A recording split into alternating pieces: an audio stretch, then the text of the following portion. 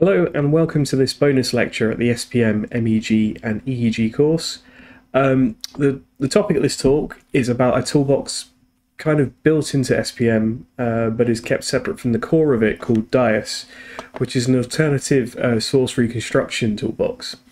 So in the course so far you've seen how we do source reconstruction in SPM, and we've shown you that it's based on building a generative model which assumes Bayes' formula. And from that, we get a max a priori equation, which explains how all the currents in the brain manifests as the MEG sensors or EEG sensors. It's a really powerful method, and as you've seen in the talks and demonstration, it's very good. However, what SPM has done is they've tried to make it simple for you to use by taking away quite a lot of the control. So because you're using a generative model, you have to assume you know precisely where all the sources are occurring from. So in this case, SPM has assumed that you can only model sources which are in the cortex. Secondly, you have to assume that the whole cortex is active in some description, i.e. all of the data can be projected to the entirety of the brain. It may not be active at once, but at some point you're expecting activity from that area. Also, in terms of the flavour of source reconstruction, if you've ever read any of the wider literature on this, we're using Bayesian generative models, and they're the only option built into the core of SPM. And if you're a beginner at this, there's lots of hidden parameters which you may read about in papers which are hidden away from you, which is obviously very useful when you're starting out, but if you need to start becoming a power user, it's not so straightforward. So we also have built into SPM as a separate toolbox this thing called DAiSS, which stands for Data Analysis in Source Space. It's incredibly flexible. Its ability for you to basically chain lots of different analysis methods together is its real power. Some of the key features, which I'll go into a bit more detail, it will allow you to choose how you generate your source space. Don't have to assume that it's completely constrained by the cortex. There's a whole gallery of source inversion methods you can use, from Bayesian methods to spatial filters, and I'll go into that a bit more later. And rather than just generating a couple of prescribed methods of outputting your data, there's lots more things you can analyze in source space with this toolbox. And the good news is that a lot of this can be exported to SPM second level inference tools, so if you want to find a group effect, you still can. And typically the way that the data is ingested through this is that you take your pre-post processed data, you import it, you pick your source space, you do your reconstruction, and then you decide if you want to build a statistical image of some description or export a time series for further analysis. So in terms of the source methods, so obviously the classical version of SPM's invert module assumes that all the sources are on a cortical mesh, normally for most people the canonical cortical mesh, and all the sources are oriented normal to the cortical surface. Obviously there is merit to making those assumptions, but sometimes there will be reasons that you want to break that. For example, you might be looking for something in the hippocampus, and the cortical mesh may not satisfy the perfect source space for you. So one of the things you can do is either take a cortical mesh and allow the dipoles to be oriented in any direction you want, rather than just normal to the surface, or you can do a full volumetric analysis, something more akin to what you would do with MRI data, which means that you make no assumption about where the data is originated, or you make fewer assumptions. In terms of inversion methods, we've got loads. From some of the classic distributed source solutions, such as minimum normal solutions, and many of the variants which have come out through the 80s and 90s and the 21st century. There's a couple of Bayesian distributed source solutions, so Champagne, which comes from the Californian labs, and the empirical Bayesian beamformer is also in DAiSS. It's a method which is also in the core version of SPM as well. And a couple of spatial filtering methods, beamforming, which is a time domain spatial filter, and DAiSS, which is a frequency domain spatial filter, but effectively they do more or less the same thing. These are pretty cool because you don't have to assume a whole generative model of the brain. If you wanted to, you could just pick one dipole and reconstruct that, and it won't project all of your MEG or EEG data into that one space. which is kind of neat. And the demo will be using the beamformer. In terms of summary methods, there's lots of things you could try. You could do phase amplitude coupling if that's your thing, coherence between a reference signal or a reference source to do some kind of basic connectivity. You can measure power, which is probably one of the simplest measures you can do with this. There's some simple multivariate analyses you could try as well to look for experimental contrasts, complex contrasts with this. And the list is endless. And also this entire system is completely flexible, so you can write your own custom code to do a custom analysis at the source level. In terms of how we would control this thing, there's about 3 different ways you can do this. So the simplest thing is to use the GUI or the batch. So if you go to SPM to the Tools tab, there's a box called DAiSS, and you can pick all the individual modules, and I'll show you how to use that. Alternatively, there's a set of kind of pre-baked recipes. So if you click on the DAiSS tab on the main user interface panel, there's lots of different options to use either E-Loretta or minimum norm, or do some multivariate imaging. And there's also one for LCMV imaging for NeuroMag, which might be useful for the demo in a minute. If you don't like using the GUI, you can script this. Originally, all you could do was use batch code, which you may have seen some of already in the course, which is this kind of very long, very unintuitive way of coding the data. It's powerful, you can see every option, but it's obviously very hard to remember precisely what you're looking for. However, if you've got a very recent version of SPM, possibly one straight off GitHub, there's a set of functions called the DAiSS wizard, where you can communicate it with using a simple option structure, and then it will populate the batch for you automatically and even run the batch for you. And this is like an example of what it looks like. So if we take, for example, the previous slide, all of this is to generate a covariance matrix, which is a lot of options, a lot of characters you have to type. The equivalent version is merely a few lines. It's much simpler. Okay, so let's do a demo example of how to do some beamforming with the dataset we've been using throughout the course, this Wakeman and Henson phases and houses dataset. If you want to follow along, you can scan the QR code. Alternatively, you can follow this link here. So what we need to do is we need to beamform.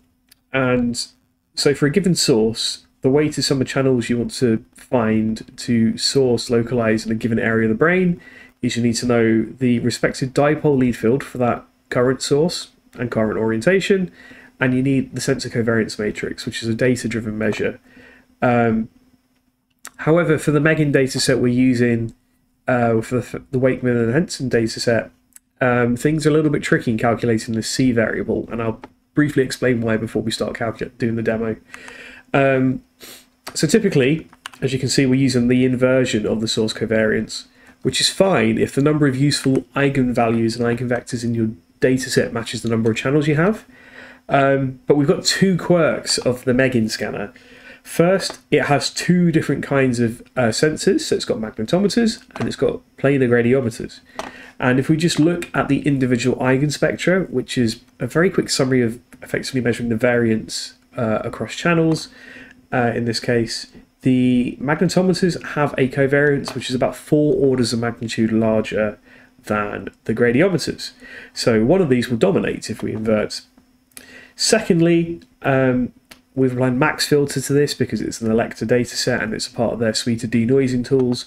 And as you can see that after about 70 components per channel type, the eigenvectors fall down. So, and these ones here are about 15 orders of magnitude smaller than the ones here. And all of these components down here is everything projected out by max filter.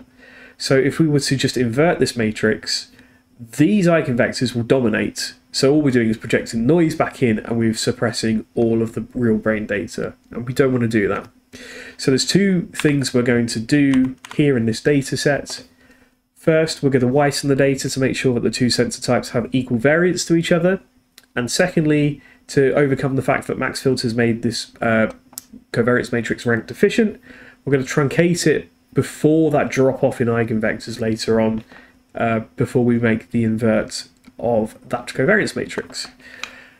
So let's do that. Okay, so I've got MATLAB open up, and I'm in a working directory which has got the data set for doing the source reconstruction already downloaded. So as you can see, we've got the MAT and DAT files which SPM likes, and there's a folder called SMRI which has got some structural information which will register to the data set later. So I'll launch SPM,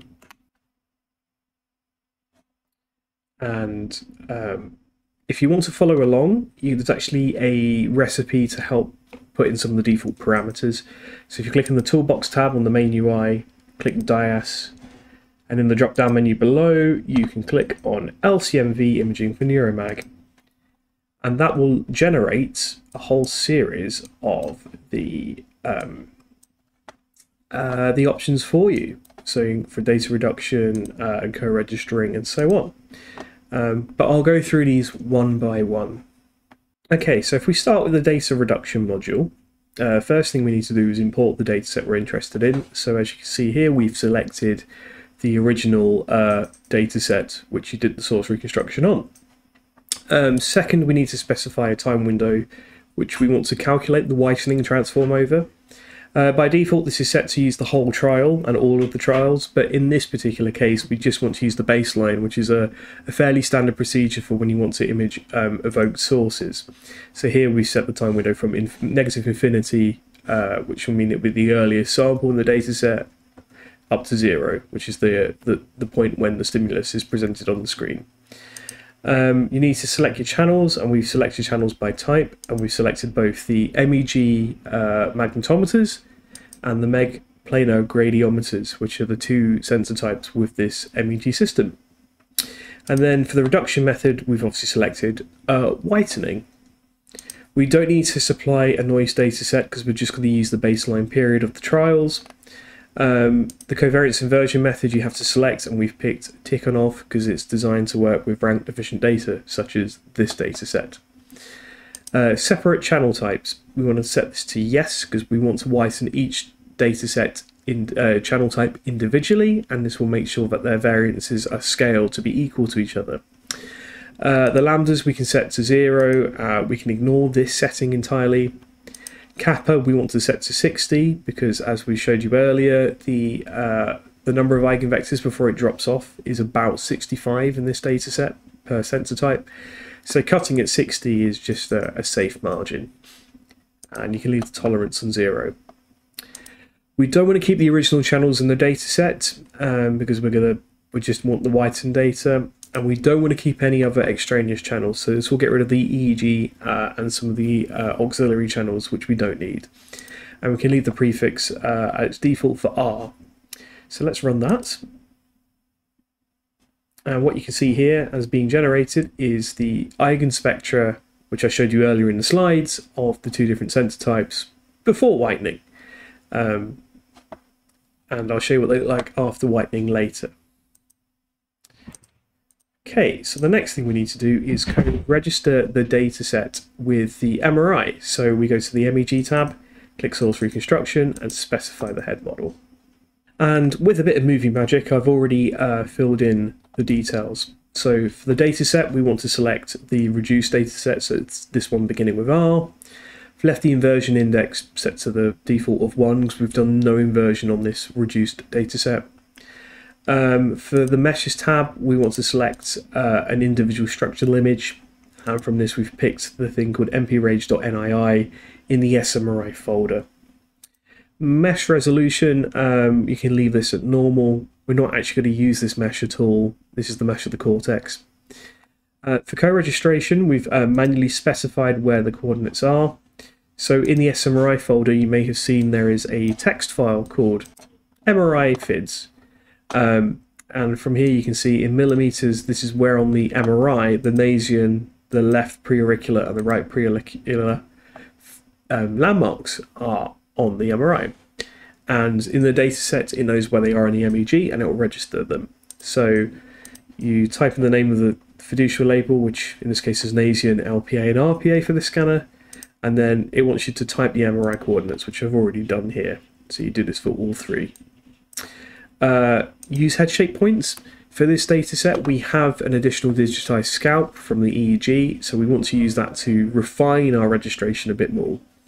For the forward models, we can use the defaults of the boundary element model for EEG, which we've thrown away anyway.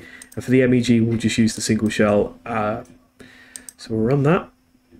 So as you can see here, once it's done the segmentation of the MRI, and it's registered the data sets, you can see the canonical cortex placed within the boundary of the subject's brain skull boundary.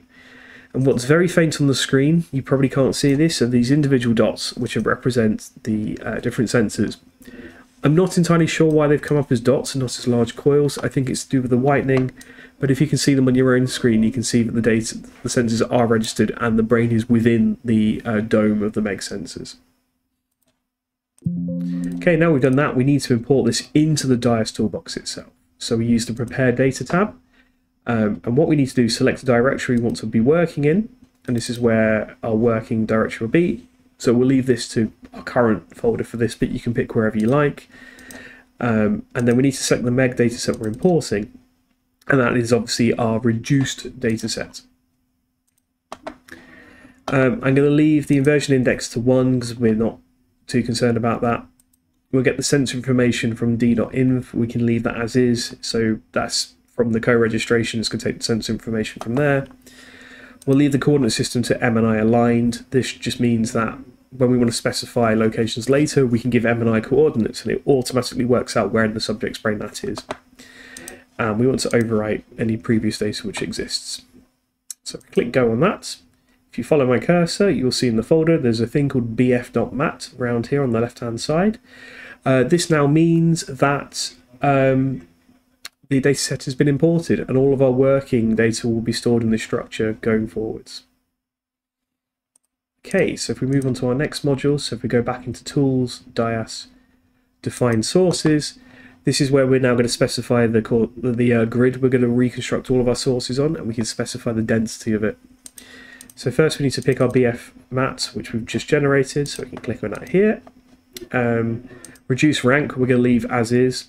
Basically, this may have been mentioned in the course previously, but if you pick to generate dipolar field in 3 different directions orthogonal to each other with MEG data, there's typically only 2 degrees of freedom rather than the full 3. This is because for an approximately spherical source like the head, the radial component is typically orders of magnitude smaller than the tangential components. So this accounts for that, which saves some hassle for you later. But don't worry about it. Just leave that to 2 and 3 and keep the original sensor orientation set to yes. What you should change is how we generate the source space. So we want to click on grid, and then you're set with a few other options. The main one you're concerned with here is the resolution. So I'm going to leave it set to 5, but if you want it to run a little bit quicker, you can reduce it to a different number, such as 10, for example, but I'm going to leave it as 5 for here. And then you click go. And what will happen is first it will specify the source space, which is generated as these red dots within the entirety of the brain volume boundary.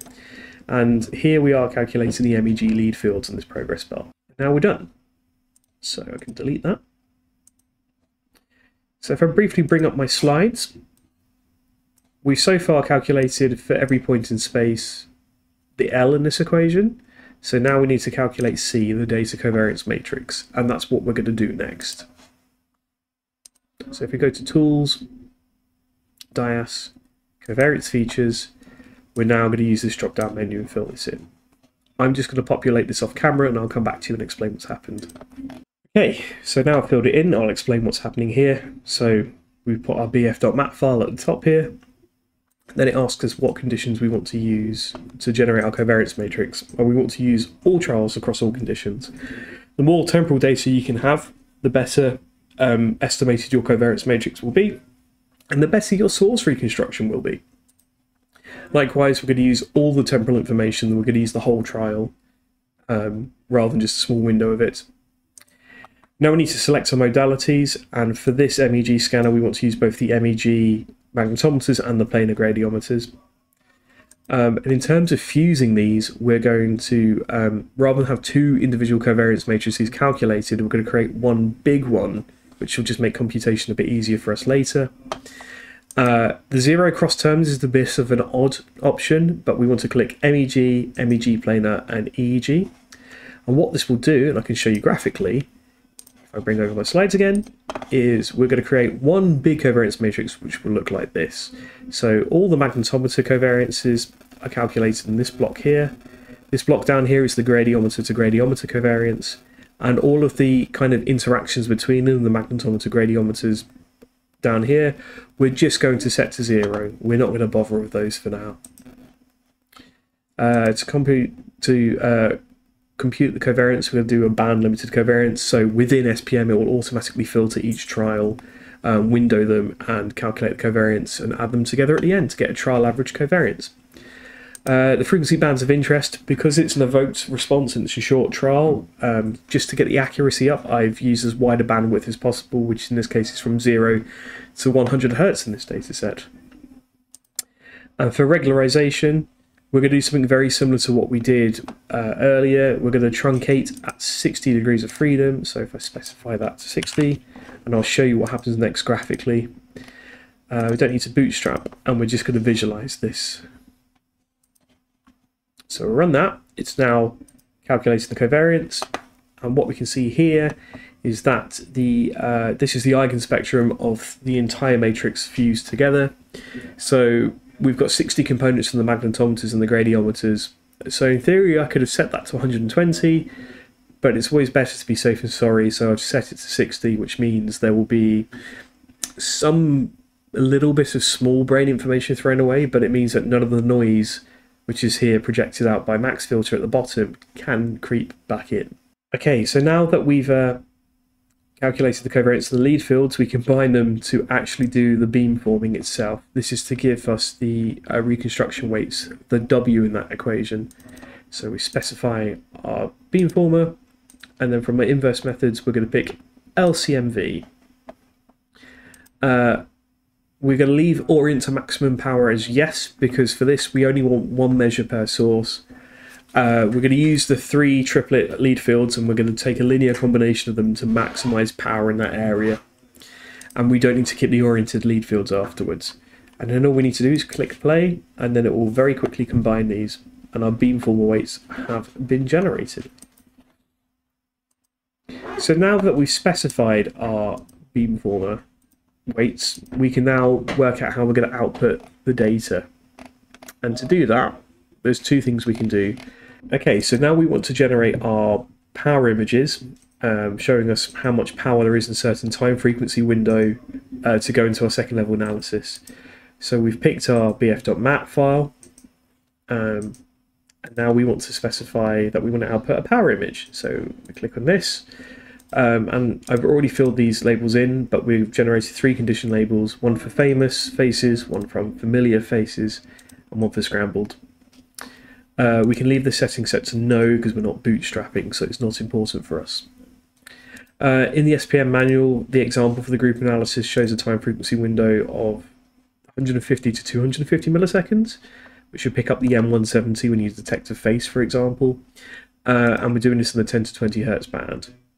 The time contrast is just set to 1 because we're generating a single image per trial, and we're not doing a baseline correction of any description, not yet anyway. We want to take the logger power because what this will do is 2 things for us. First, it will make the data more Gaussian, which is good for a second level analysis. And secondly, it will minimize the change in variance in the center of the brain, where beamformers tend to bias a lot of their variance incorrectly. So it's just mainly noise, but very loud noise in the center of the brain. So very quiet but high SNR cortical signals. By log transforming that, the ratio between the center of the brain and the edge of the brain is diminished quite a lot, which makes it a lot easier for us to cope with. We want 1 image per condition, so what it should generate is 3 images an image per condition, so 3 per subject. We want to leave unit noise gain to 0 because this is a DAiSS-driven depth correction method, but this varies from subject to subject, so it's very hard to model this in a second level analysis. This can be ignored because this is related to this option, and finally we leave the modality to MEG. And then we've passed it onto the right module, which is in the DAiSS toolbox folder. We want to write out a nifty because it's a volumetric image we're trying to generate. No global normalization, and keep the image space to M and I. So that means that we've already registered them to M and I space for a second level analysis. And then we can run that. So hopefully what we can see from the progress bar is it's generating 3 images there. And then the next step is going to write them out. And if we have a look in our current folder, you'll see 3 nifty files have been generated, one with each of the 3 conditions. And we're done. And that's one subject's images generated. So in theory, you can loop through all of your subjects and then pass them on to SPM to do with second level analysis. But one thing I'd like to do just to demonstrate if there's any effect in this one subject is I'm going to do the contrast by hand with this bit of code here. And what we're going to do is we're going to add the 2 famous faces, the 2 face conditions, and we're going to subtract the scrambled condition. And then there's a factor of 2 here to balance out the fact it's 2 trial types versus 1. And then we'll visualize what that looks like. And as you can see, the largest cluster is down here. It looks like it's in the cerebellum, but this is just a slight registration issue. But basically what we've picked up here is the M170 effect in the face fusiform area, where there's more power when you detect a face versus just a scrambled image. Now, not only can you do images, we can also export time series data. So I'm going to show you how to do that with this. So for example, if we wanted to have a look at what's going on in that right face fusiform area. So what we've done here is we want to create something called a montage, because what this will do is take a weighted sum of a whole load of sources to extract for a given location one virtual electrode. So what I've done is I specified what I want the thing I've called the right facial fusiform area. This is the M and I coordinates for the kind of the canonical FFA in the right hemisphere. And what I want to do is take all sources within a 10mm radius and then perform a PCA on them to get maximal SNR for my time series. And then what I'm going to do is write them out as an SPM dataset for analysis to do your time frequency analysis later. So it's going to create a dataset. So if we click on that, we'll see if anything appears in the progress bar. There we go. It's applied the montage. And as you can see here, highlight it here, we've got our new SPM dataset. So just to have a look to see if we can see anything, I'm going to import that dataset. I'm now going to segment the trials into their 3 categories and look at the trial average response to see if we can see anything in the face fusiform area. And as you can see, what we see is we get the stronger evoked response at about 170 milliseconds. In this case, it thinks it's about 150 in this data set for famous faces and unfamiliar faces compared to scrambled images of faces. And we seem to get this large DC offset for faces in this area compared to scrambled, which is what is actually seen in the original Wakeman and Henson paper. They show a very similar evoked response for the 3 conditions. And with that, that's a brief tour into what you can do with DAiSS on the dataset you've been playing with so far this week. And I'm happy to take any more questions you may have.